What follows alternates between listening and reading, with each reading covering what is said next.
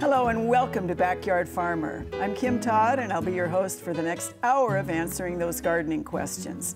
You can submit a question or a picture for a future show. Send an email to byf@unl.edu. Tell us as much as you can about your question, including where you live. Also keep in mind that we get numerous emails every week and it's impossible for us to answer all those questions on the air. You can search for answers in past shows or on the YouTube channel, Facebook, and Twitter. And as always, let's start with samples. Wayne, you are ready to roll. I am. I brought a selection of katydids with me tonight. First one here, this is one of our meadow katydids. This is one of our mid to late summer ones that we typically see. We'll start fading away from those and we'll start hearing and seeing the next three here. The middle two are types of angle wings. We got a smaller one and a larger one right there. And then the last one here on the end, this is a cone-headed katydid. Sometimes they're referred to as sword-bearing because the females have a very long ovipositor on them. And they are the ones that are the loudest that you'll be hearing here shortly once we get into those. Slightly warmer than what we've had the last few nights. They should be kicking on, and there's a number of species that you can hear. And in fact, one of the loudest insects in the world is actually a katydid. So for our listeners out there, it's not really a cicada that we would associate with the loudest, but it's actually a katydid. I like katydids. They're just yeah. And for the most part, they're not a damaging part of our landscape. Yeah, excellent. All right, I had no idea they came in 4 sizes in the same color. There's even more. I'll bet. All right, Dennis, a dead animal and plumbing. Yes. So recently I've been getting a number of calls about rats, especially because mice usually drown, coming up in bathroom stools. And this can happen only where you have the sanitary sewer and the storm sewer connected as one, usually downtown areas, older areas where they have not been split, or you can have this problem if you have a septic system and there's a break. Now, plumbers have designed several things that can help you that allow the items that need to go out of the stool go out, but something can't come back up.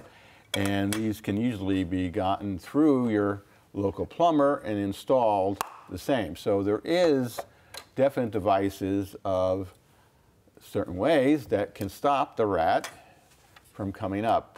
So you don't become like the poor homeowner who called me last week and said, there's a rat in my toilet and I flushed and it won't go down. Because they usually swim very well and they don't go down. So what you have to do is try to subdue the rat with proper leather gloves or some device and get them out of the stool, because a good size Norway rat can also plug your system. And of course, our audience can imagine the conversation off air about a rat in the toilet. All right, Kyle, what did you bring? Nothing to follow that up. But so I brought some pine trees, a pine tree cookie. So just a little slice that has some nice blue staining that's occurring on it. And this is blue stained fungus on a pine tree. And this is one of the characteristic features of pine wilt disease. And so we've had a lot of issues with evergreen trees this year, or they're just not looking all that good. And so as we're moving into the fall and winter and we're thinking about doing some pruning, if you open your pine, or cut a pine branch off that was dead all year, and you're noticing this blue stain, that's a good hint that it may be infected with pine wilt. And so pine wilt disease is actually it's caused by a nematode. So Burcephalanchus xylophilus is the name of the nematode. This nematode is moved from pine tree to pine tree by the pine sawyer beetle. And what the nematode does once it gets into a pine tree is it actually farms this fungus and will then feed on the fungus. So it's really impressive. We have 4 different organisms that are all coming together to cause this disease, which unfortunately can kill a a perfectly healthy, mature pine tree over the course of a year. This primarily hits our non-native pines, so Austrian pines, Scotch pines tend to be the most severely affected, but it can also hit some of our non-native or some of our native pines as well. But the native pines can usually tolerate this injury, and we don't see near as much damage. Unfortunately, not a lot of good control for this aside from removing that tree. So if you are seeing some pine wilt damage on your trees, we want to make sure that that tree is removed really kind of by late spring. So we want to make sure that it's out by April or May before those pine sawyer beetles have started to fly around to spread to spread the nematode and the fungus. All right, excellent. And it's really unfortunate to lose a big pine like that. It really is, and it happens quickly, about 3 months. Yes, it does. All right. First questions actually come to us from Evanston, Illinois. And this is viburnums, 8-year-old blue muffin. We had a blue muffin question, I think, last year. She thinks that she's wondering, is this a viburnum leaf beetle damage? And can this kill the viburnums completely after several years? So she hasn't seen critters on it. She does want to know what we think this is. Yeah, if they could back up to that first picture, if you look really closely at the stem, down towards the bottom of the screen, you see these little bumps along the stem there. That's actually the egg-laying masses of the viburnum leaf beetle. Oh boy. So that is next year's generation waiting to go. And probably removal of those might be a good idea to cut down on the population. I'll defer to one of our horticultural folks maybe later, but it depends on how severe the defoliation has been as to whether or not this will take out the viburnum. So But get rid of the egg masses for sure. Get rid of the egg masses for sure. And then next year, watch really close especially on the undersides of the leaves for those larvae, and then treat accordingly. All right, excellent. Thank you, Wayne. Your next one is these worms are eating something, and it's only the flowers, and it's the petunias. What are they? Tobacco budworm. You can tell that by looking at the back, and there are those 4 black dots that form a square. That's one of the diagnostic characters of tobacco budworm. And your next one is these worms have been eating the blossoms of our petunias. Same thing, just an earlier stage. The other ones were a little more advanced. So the viewer, this one viewer says they sprayed 7 about once a week and it doesn't even slow them down. How do you control tobacco budworm? Well, if they're on the newest growing parts of the plant, you're going to be hard-pressed to keep enough insecticide on there, especially on a really healthy growing petunia, to protect it. Maybe taking a year off to see if that'll help. But maybe you're just the other thing to do is to not have lights directly above your petunias. That's a night flying moth that would be attracted to the lights. So maybe look at your lighting around your house to see if you have some lights on. All right. Light colors do play an important role. Yellow is less attractive. All right, excellent, thanks. Okay, Dennis. Yep. This is a viewer who says they've lived in his home for 44 years. He's never had a mole. Corner lot surrounded by 2 streets, 2 sidewalks, a concrete alley, the driveway, and the garage. Now he thinks he has mole damage with that hole in the corner there. What do we have? It's definitely not mole. Okay. It's either, if he's in an area where there's a grain elevator or a downtown type area, it could be a rat, or it could be what's called a Franklin ground squirrel, somewhat related to the 13 line, but looks more like a rat with a short tail. And they dig those holes that are about that diameter. They push out a lot of dirt. So it's one of those guys. And the best way to do it, you can try to discourage it by packing pea gravel into that hole and just pack it as hard as you can and then put the dirt over it. Or you could use a trap to try to trap that particular creature. All right.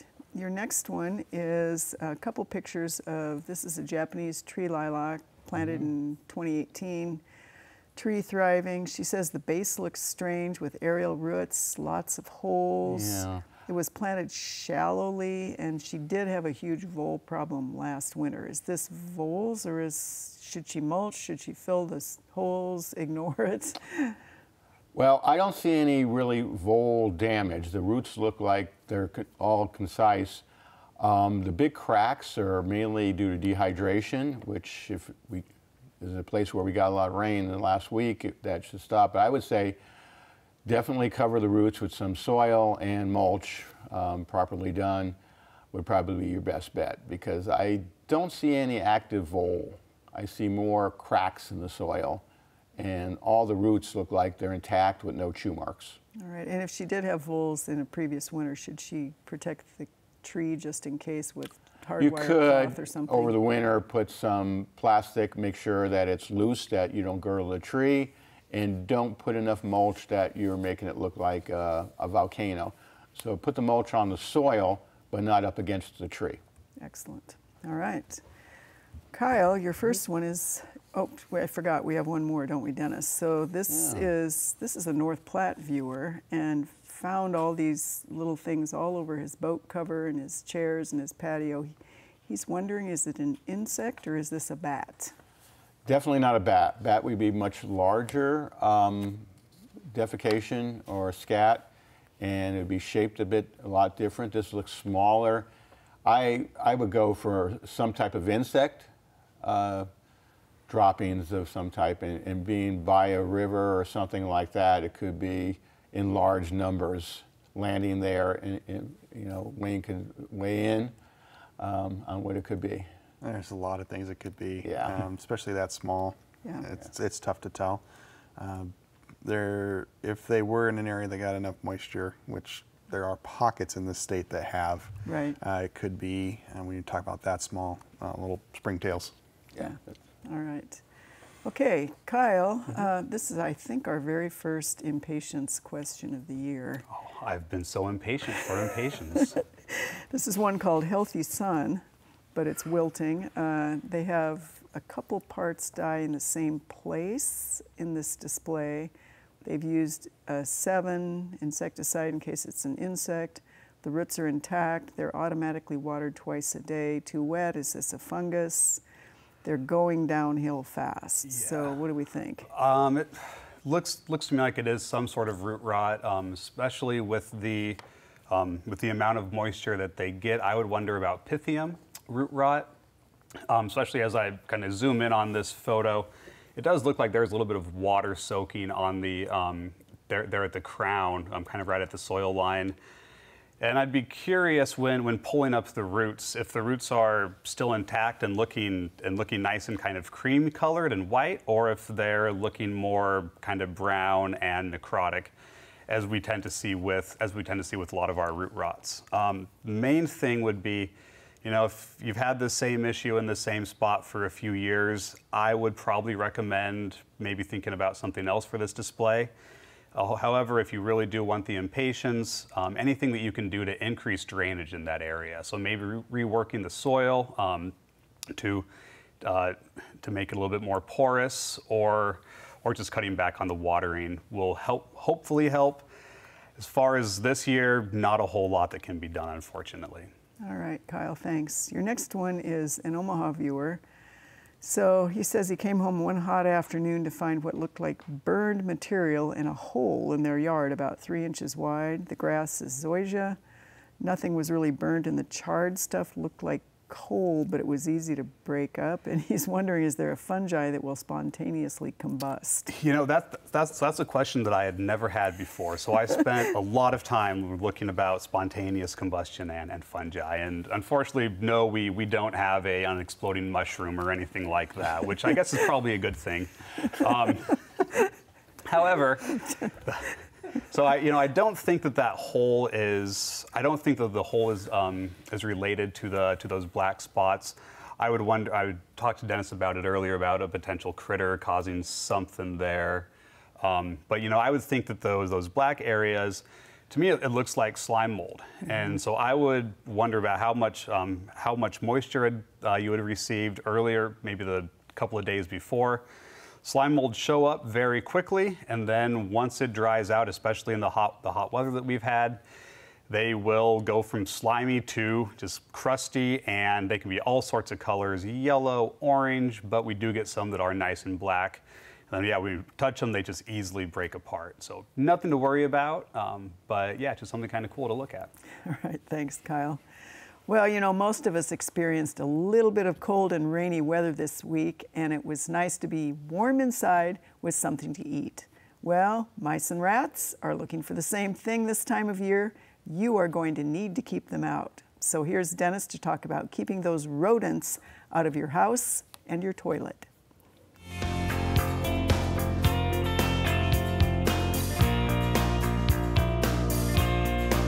It's that time of year, and we're thinking about getting ready for that cold weather. And so are all the rats and mice. And they want to come in and be nice and warm in your home.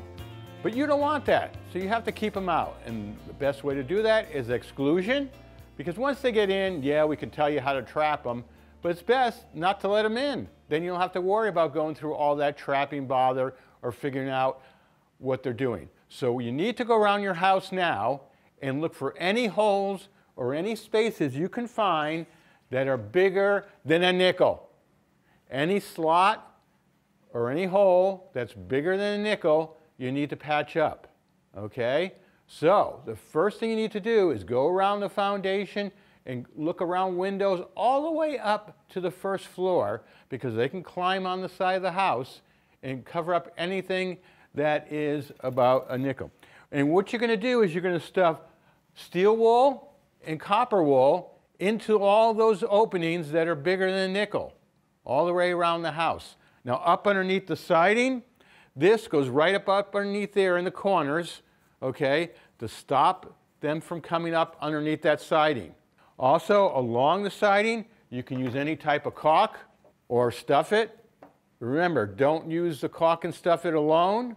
Mix it with your copper and steel wool. Now, they'll also try to come in where your dryer vents are.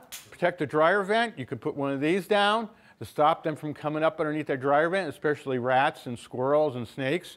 You always have to worry about, especially if you're older part of town or downtown, rats especially coming up through the sewer. And these devices are great to be put into the stool so everything can go out, but the rat can't come back in. Other things you may want to think about around the house is where you have pipes coming in, and you want to make sure those are wrapped, and you can get the wrapped type of steel wool that go into the bigger holes, okay, and that would definitely get it. So the whole thing is to going around and making sure there's nothing bigger than a nickel that these rats or mice can come in, because they can squeeze and come right in those. And if they're digging around the outside of the building, again, you want to use these mats and put it under the dirt. If you think they're digging down to get into a crawl space or foundation, this can go under the dirt or gravel around the house. Now, if you have a garage door, that's difficult because the garage door is opening. You need to get, because they can chew through the rubber part of the garage door, right? So you need to get metal and put it on that rubber part of the garage door, both the bottom and the sides. This also works for patio doors, because this rubber that stops the wind from coming out is great for wind, but rats and mice can chew that rubber. So you need to put the metal on that to stop them from chewing in and coming around. So, biggest thing is to go around, patch everything up, and stop them. Then you don't have to worry about catching them. It's a really good idea to regularly check around the house for those cracks and holes that those mice and rats are looking for. You do not want them scurrying around your kitchen or other areas. Plug up those holes, and certainly not crawling over your body when you're sitting in a chair. Okay, all right, this is La Vista, Wayne. Wonders what this really cool insect is. As he says it's approximately 2 inches long with pinchers. That's a short one. Really? They get bigger. Oh my. They can be about 3 inches. If you go down south, they can get even bigger. This is a giant water bug. This time of year, I get phone calls about them, people finding them in their yards, cattle tanks, under lights. In the fall, they do fly around quite a bit, looking for a new watering hole to infest and catch tadpoles, small fish, and other aquatic insects. All right. Your next one is Osceola. They couldn't figure it out, and they wondered what this is, and they found it on their acreage. This is another one of our aquatic insects that flies around this time of year. It's a water scavenger beetle. This is the largest version of this that we have, based on the dime in the photo. Again, not something that we need to necessarily worry about in our All right. landscapes. Third one comes to us from Shadron, thick on the yarrow plants. And what are these? So this is a longhorn beetle. It does not, the specific species does not have an English name, which is unfortunately rather common with a lot of our longhorn beetles, but this is Tragedian cocos. This one has just the 2 white spots on the elytra. This thing can have completely orange elytra. It can have those white spots from white to orange, and those spots can converge or not, or be located up or down the elytra. It's a highly variable insect and coloration. Actually made the identification really difficult. Thank you, Jody, for helping out. Is it a bad guy? No, most of them are not. All right. Unless you're talking about the Asian longhorn beetle, and then we gotta worry. All right. And then your fourth one here is, this is outside Council Bluffs. They found it on their deck. So what's White that? Dotted prominent. Okay. There's a group of moths called prominents. And as you can probably tell why this one is called white dotted, it's got the 2 little marks there on the mandibles, kind of makes it look like it has fangs. And that's the identifying character. They're real common with oaks. All right, excellent. You had some interesting ones. Very. Okay, Dennis, your first one here is a whole lot of pencil/dime-sized holes under the linden. They're wondering if they're Japanese beetles or a critter, and they don't want to avoid poison, or they don't want to use poisons. They had moles that were encircling their Rose of Sharon. So, Well, definitely not a critter. They're an insect. And so we'll let Wayne talk about that one real quickly. What do you want to say, Wayne? Well, we talked a little bit about this before, and I just snapped into my head. These are probably solitary bee nests. Okay. oh, It's real common to have them in a cluster. There's some solitary bees that while each female digs her own nest hole, they will communally work in the same area, in the same species. So are they still there, or are these just emergence holes? They should still be working in there. They typically plug them up when they're done. Okay. all right. So the same person's question also was, will moles eat beetles if those, or grubs or those kinds of things? No, well, about 90% of a mole's diet is earthworms, and the other percent is probably more ants, because they're more prevalent in the soil profile. They will eat a grub, but the moles won't be after these bees, no. All right. Your next one is a Northwest Lincoln viewer, wonders what dug this and is living in the hole. Seems like something pretty big. What is it, and how does she get it out of there? That looks kind of like what we already looked at to some degree. That's either a rat or a Franklin ground squirrel again. All right, so kind of the same thing. Yeah. And then you have piles of landscape blocks in a few areas, and wonders what is making these holes. Yeah, so this almost looks like it could be washed afterwards, but it could be it's not granular, so I'm not thinking a cicada killing wasp. I'm thinking it could be a vole. Okay. But again, it's not as typical, but it has the right size and the right configuration of soil. For a vole. And your last one of dirt mounds is what is making these big dirt mounds along some of the berms. Yeah, again, I'm going with probably a ground squirrel, a Franklin ground squirrel with that much dirt. But again, I don't see the hole, so Yeah. it's hard to say. Voles sometimes push the dirt out between rocks, and you get the dirt looking like that. But it's, again, it looks fine enough that it's probably scratched and not pulled out by a cicada killer or insect.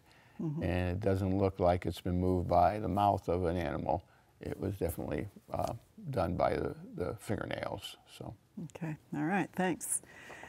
All right, your first one, Kyle, here is, this is a Lincoln viewer who has blueberries, and the shrubs are doing this on the foliage. Disease or environment? I think this is environment. I really want to say this is just the natural blueberries response to the cooling temperatures that we've had.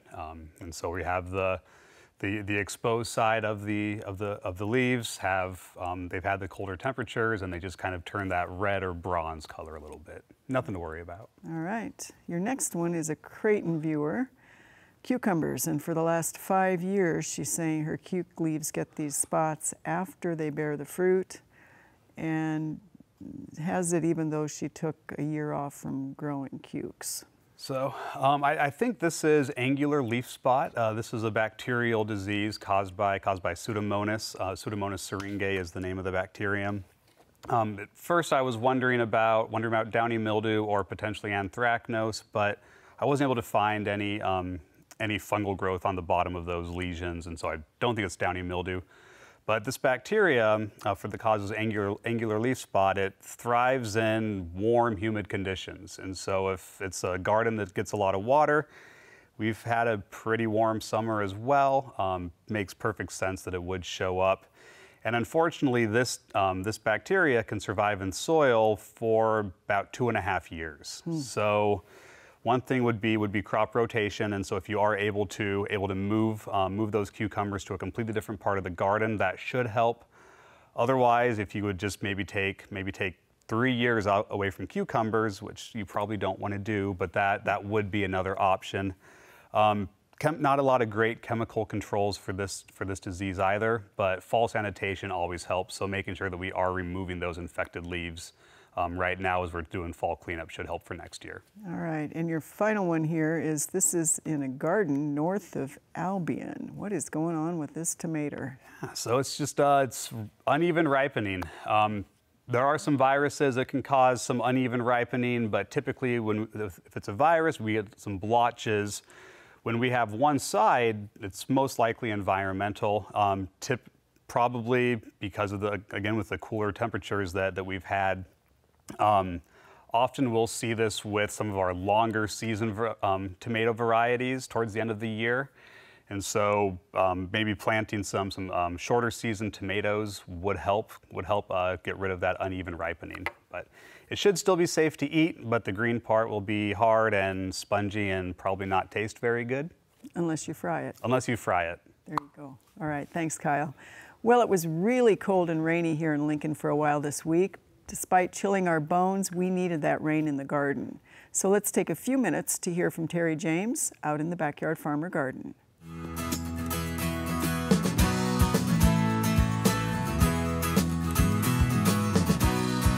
This week in the Backyard Farmer Garden, we are enjoying some really cool wet weather. We've gotten 2 inches of precipitation so far this week. Really gonna help get our perennial plants ready to move from fall into winter. The colors are looking fantastic. All of our fall plants are really performing, and they're really gonna do well now that we have a little bit of extra rain on them. As we've talked, we've removed some of our vegetables that are done producing for the year.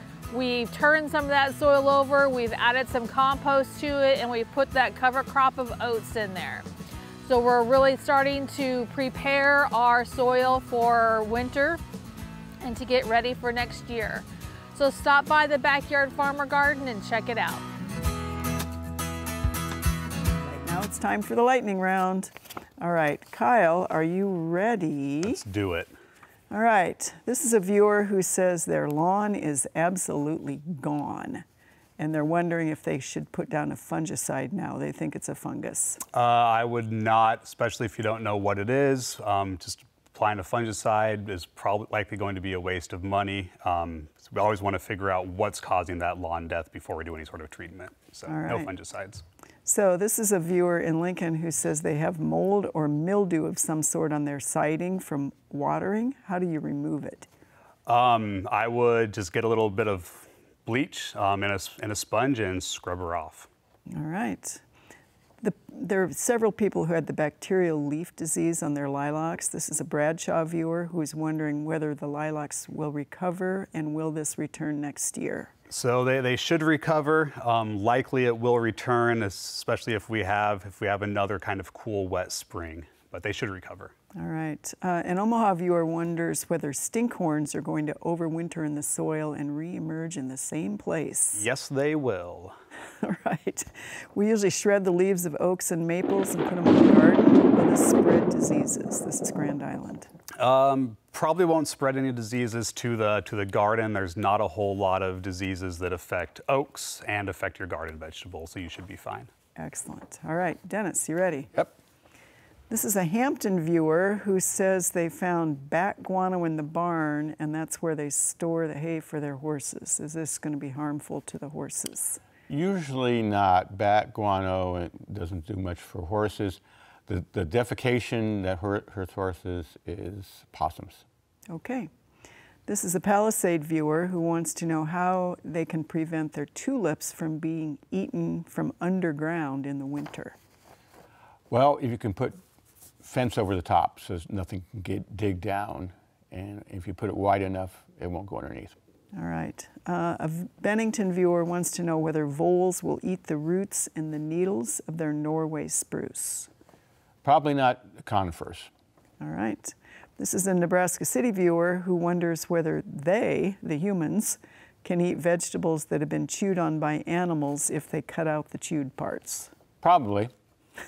I do it in a second. We have a Torrington, Wyoming viewer who wants to know how to control voles. Use a catch-all trap. All right. And we're done because you got me on all those. You did a very fast job. All right, Wayne, you ready? Let's go. You have a series of questions from the same viewer about the same insect, so this is kind of fun. And it's Marysville, Kansas. Do whiteflies overwinter in the soil? You know, I'm not sure where they overwinter, actually. Well, there you go. So the next question is, what should be done to houseplants to keep from bringing the whiteflies in with the houseplants? Give them a good washing down with the hose before bringing them in. All right. She has used, or this is actually a different viewer, they've used imidacloprid for whiteflies. They want to know whether this is a good idea, and is it also a fertilizer? It's not a fertilizer, and it can work for whiteflies, but make sure you're rotating those active ingredients because whiteflies have been known to become resistant to imidacloprid. All right. This is a Lake Zarinsky area viewer who has large bagworm bags on the blue spruce. What to do right now? Now, just pick them off. All right. We have a Bellevue viewer who found an ant-like creature, black and orange, 1 1/4 inches long. Cow killer. And they bite or no? Sting. Sting. And they can also bite. All right. Excellent. Nice job, gentlemen. Plants of the week are, let's see if I can get this without having this in my face. So we have a couple things here. The first, the beautiful gold thing, is one of our native goldenrods. This is one called stiff goldenrod. And in the eastern part of the state, it's very tall and floppy in good conditions, good soil, good moisture. If you head central and west, it will stand up very tall in really poor conditions. Of course, pollinators love all the goldenrods. And the fuzzy caterpillar-looking thing behind it is a grass that is one of our fountain grasses. This one is called, Wayne, redhead.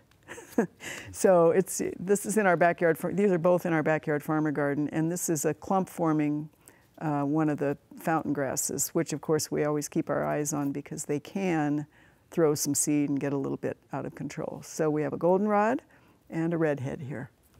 You do have an insect in there. A soldier beetle, right? Yeah, goldenrod leatherwing. A goldenrod leatherwing, apparently. All right, so Wayne, your first set of insect questions this time. This is a Seward, Nebraska viewer that has tiny white moths on her poinsettias, and they've been in the sunroom since Christmas, these poinsettias. So what is this? These are whiteflies. Again, start with that, hose them off. You know, the shower works really well for that. To hose them off, get them cleaned off, and then watch them really closely. The immatures can be controlled with insecticidal soaps. All right. Your next viewer here is from Seward. She says small insects floating through the air, and they're in the backyard. They look like small bits of paper. They don't land, but they're hard to catch. They're tiny, and there's some that are kind of a light blue. Yep, these are woolly aphids. Okay. This is the time of year we see them floating through the air trying to get back. A lot of aphids alternate hosts, so that's what they're doing. All right. And then we have an Aurora viewer who is saying, what are these teeny white insects that are having the petunias for lunch? When I looked at this looked like cast skins of aphids. Okay. So this would be an aphid problem. Again, an insecticidal soap's probably their best run, or the hose. All right, excellent. Thanks so much. Dennis, this is a Lincoln viewer who says the yard is lumpy, and he has found what he thinks are 2 dead voles. He sent a couple pictures here. He put out 2 jaws traps, and both completely disappeared. Okay, these are shrews that kill voles.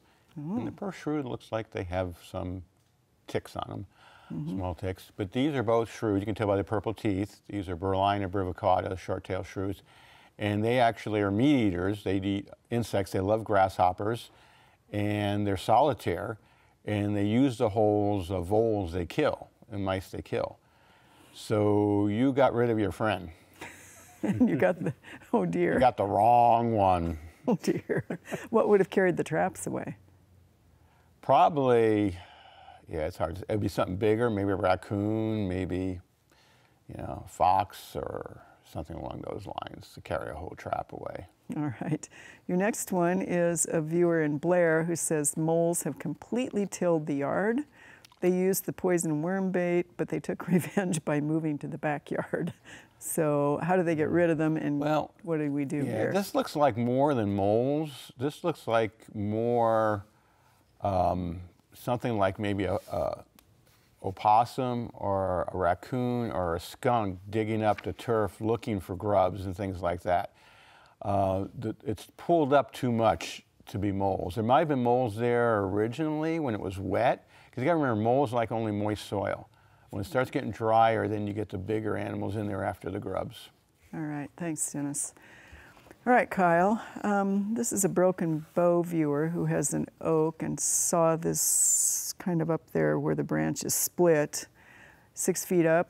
What is it and what should be done? It's hard to give a definite answer on what it is. It is some sort of canker, so most likely in that that branch crotch there was a bit of an opening, allowing fungi into it.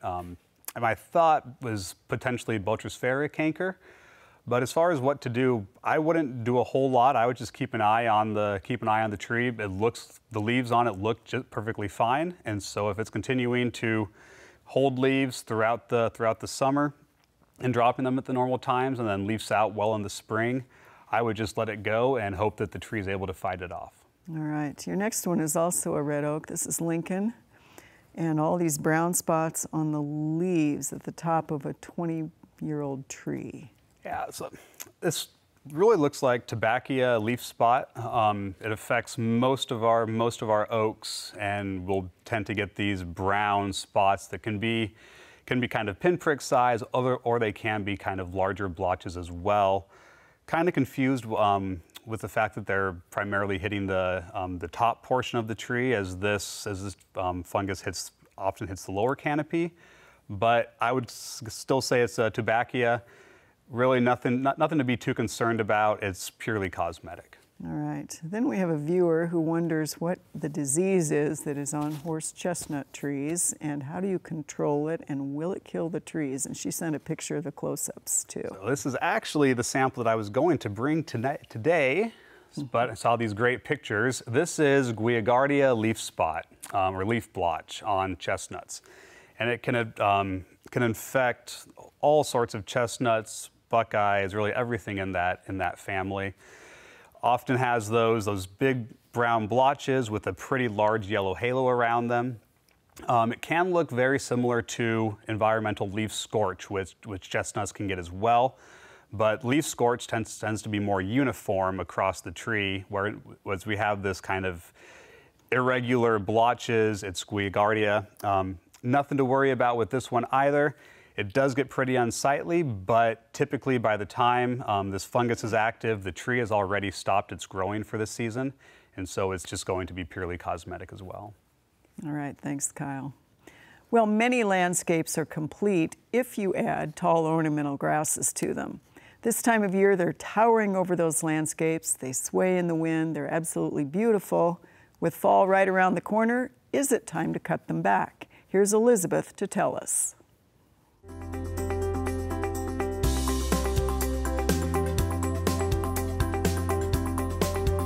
There are many benefits to grasses in the landscape. They help to add movement, they can add an architectural element or an upright element to the landscape, and then they can also add winter interest, and also they can add food for wildlife. But when we talk about care of ornamental grasses, there's not a lot that we're going to need to do. After we plant and they get established, they're not going to require a lot of moisture or a lot of upkeep. The only upkeep they're going to need is to cut them back in the spring of the year.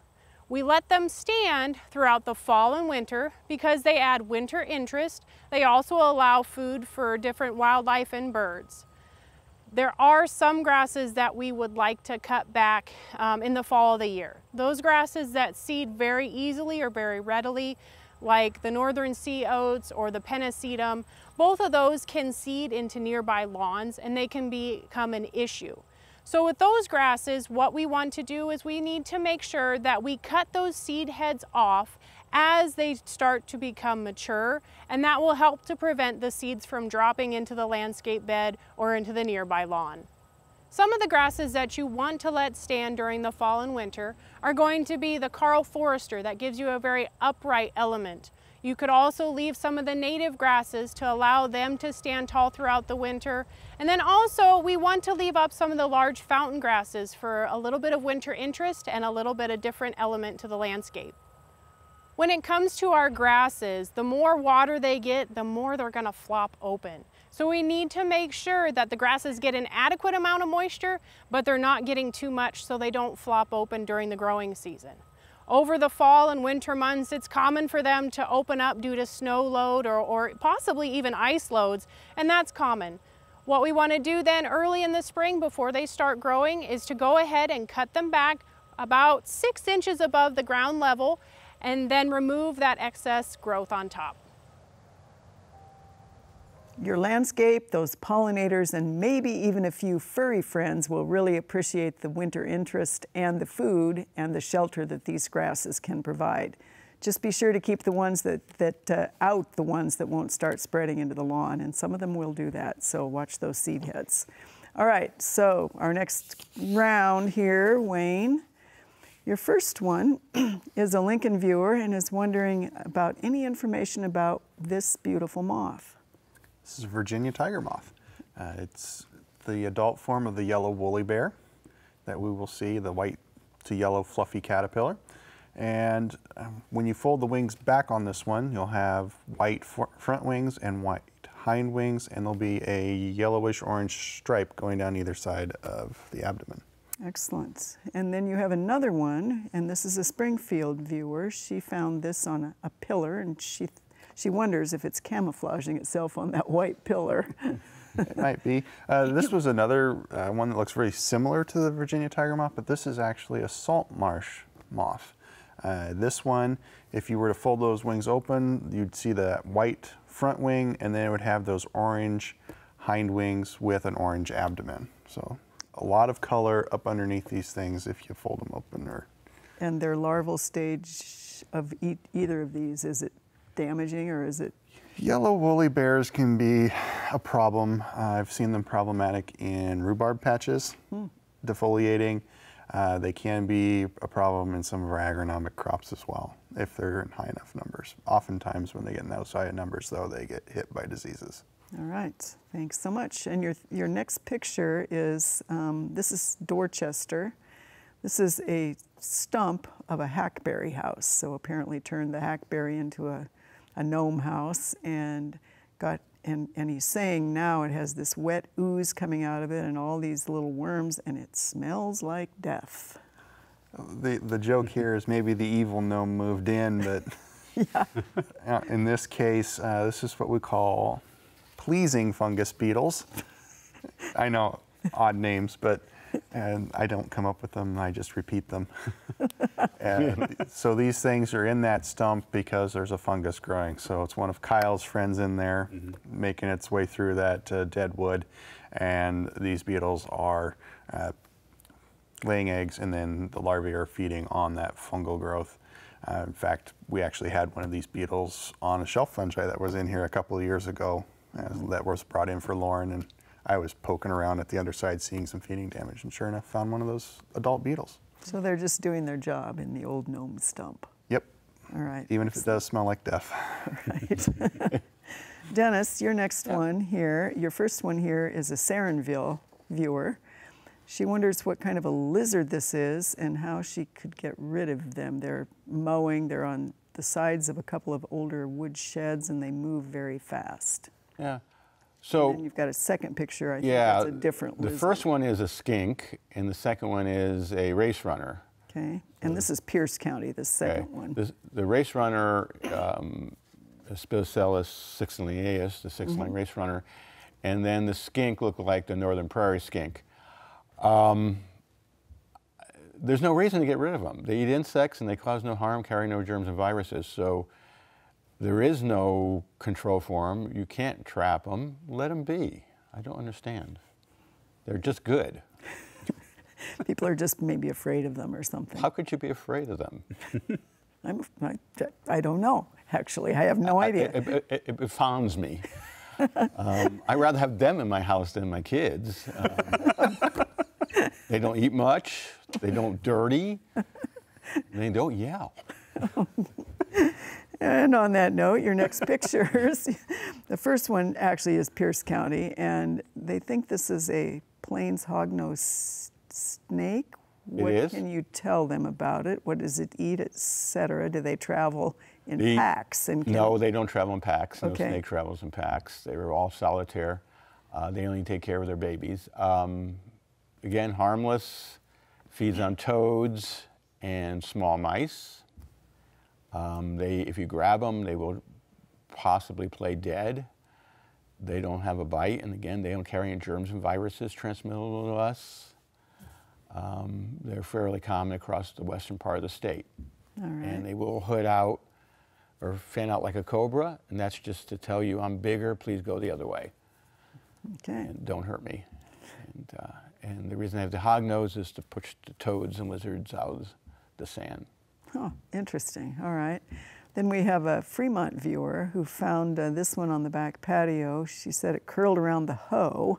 She didn't think it was a bull snake, but she wasn't sure. No, it's a fox snake, and it looks like the hoe got it. Yeah, it's a fox snake. It's a rodent feeder. It eats rats and mice. So it doesn't look like it's going to get rid of your rats and mice this year.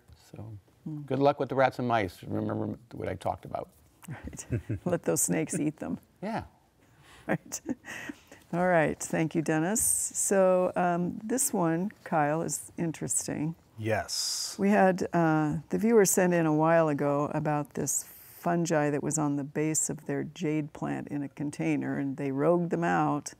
Their question now is, what really was this, and will they need to replace the soil, or is there a treatment for this? They're a really big jade plant.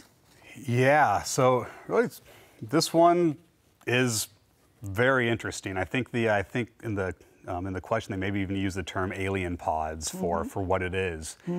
And originally when I was looking at it, I was wondering if there were two different mushrooms here.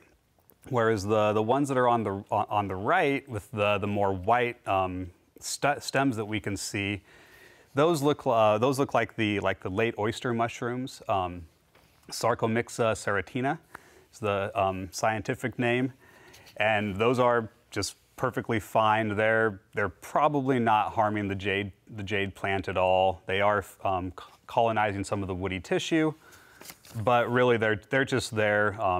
So I wouldn't worry about them. The other ones had to ask a few colleagues, and we think that the ones on the left, the more bulbous, kind of larger, strange-looking ones, we think those are the same late oyster mushrooms, the Sarcomyxa fungi. But Potentially infected with another fungus, and so likely infected with an ascomycete fungus that's causing it to kind of bulb out and balloon like that. If possible, I would love, love, love to get my hands on any of these alien pods. So if you are roguing them out, go ahead and please send it into the Plant and Pest Diagnostic Clinic. So do they need to replace the soil if they rogue them and give them to you around this big old jade? Or? It's, you know, replacing the soil would probably help, but again, they're not causing long-term damage to the jade, so I really wouldn't worry about them. All right. Then we have a Westphalia, Iowa viewer, loves the show to begin with, and she thinks this is a truffle. She found it around a 100-year-old pin oak and found 2 of these. She thought she was stepping on a golf ball. So what is she seeing here? So if these were truffles, I would expect to see a little bit not as smooth of an outside if they were truffles. Maybe a little bit more bulbous skin or epidermal layer. I think these are common puffballs, and so those are Lycoperdon is the scientific name for these. But I would bet, especially on that first one, if you would have given it a little squeeze, you'd have just gotten a big puff of dust that came out of that pointy end. Puffballs, very common, especially hence the name, the common puffball. We do see them quite a bit this time of year. They do love the moisture. You don't want to, some puffballs are edible, but there are puffballs that can also look fairly similar to some poisonous mushrooms as well. So again, whenever we are looking at mushrooms and thinking about consuming them, we want to make sure that we know exactly what they are and that we've had the experience and the expertise in mushroom identification before we fry them up and try to eat them. All right, thanks, Kyle. Well, a couple of announcements of things going on in the gardening world. And the first one is our Grow Big Red virtual learning series is continuing. This one is incorporating cover crops. You can register at go.unl.edu/growbigredvirtual, Tuesdays at 7 o'clock through September. Our second one is still digging deeper with Backyard Farmer. Watch us on Facebook right after the show, 8 o'clock Central Time on Thursdays. Follow Backyard Farmer in any teen Nebraska to be able to do that.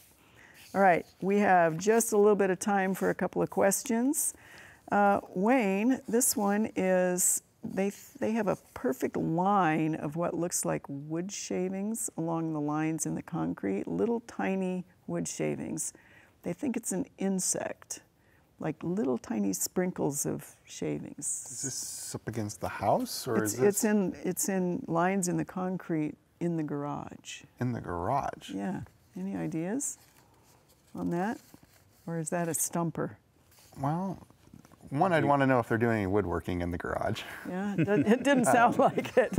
And yeah. Could it be pavement ants and there's just sand under the could be concrete sand, and it looks like yeah. wood, but it's sand the pavement ants are bringing up? Because they do typically put sand under construction because Yeah. it levels nicely. Right. Right. So that's one option. The other thing would be look up above and see if anything's happening up above. Okay, all right. Do a little digging, in other words. One way Not or through other. the concrete, though. Okay, Dennis, this is an Omaha viewer in Chaco Hills area. They've trapped 20 voles, 6 mice using a live track following your advice.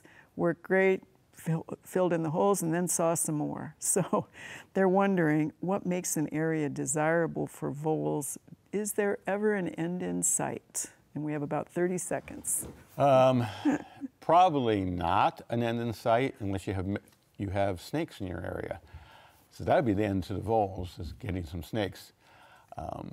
But their population is cyclic, and rodents are noted to be resilient.